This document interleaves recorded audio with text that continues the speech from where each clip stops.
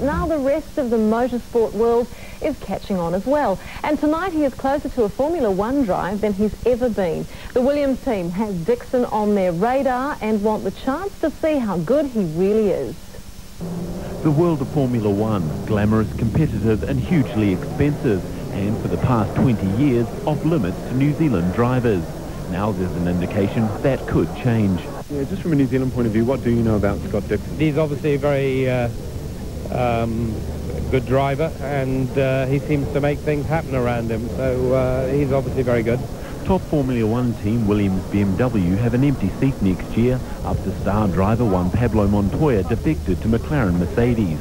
Now team bosses Sir Frank Williams and Patrick Head have hinted they want to know how good Scott Dixon is testing one of their cars.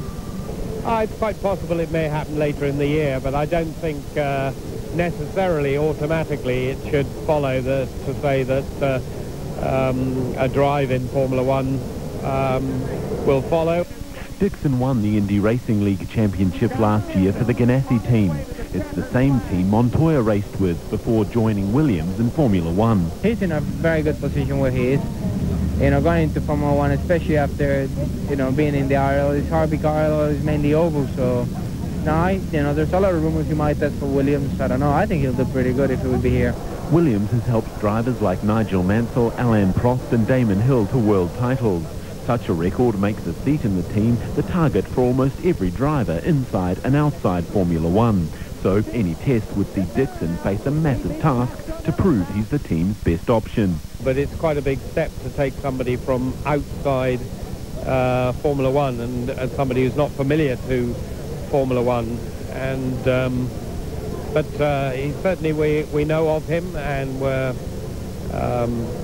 certainly we have good interest in him. Being a Grand Prix driver remains one of sport's most elite clubs, but as yet there's no firm details as to when or where a Scott Dixon test with Williams would take place. As with everything in the Grand Prix pit lane, any details remain a closely guarded secret. I think if you get a chance to drive the car, you got to drive the wheels of it and try to show you can do it. You know, that's the way it works here. For now, Dixon will remain in America, racing in Phoenix in a fortnight. Andrew Potter, One News, Melbourne. Dixon banking on his talent and record in Indy cars and offer him a drive next season.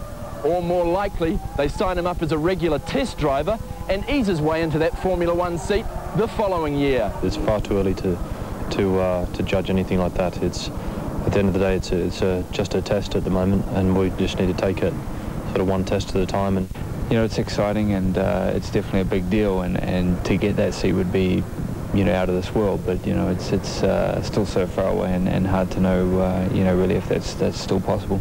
These corporates might have been impressed, but it's the Williams bosses who count. Paul Hobbs, One News, Castellet, France. And the great news for Dixon, his times were right up there with Ralf Schumacher's, but his big challenge will come in a couple of weeks with a full test session in Spain.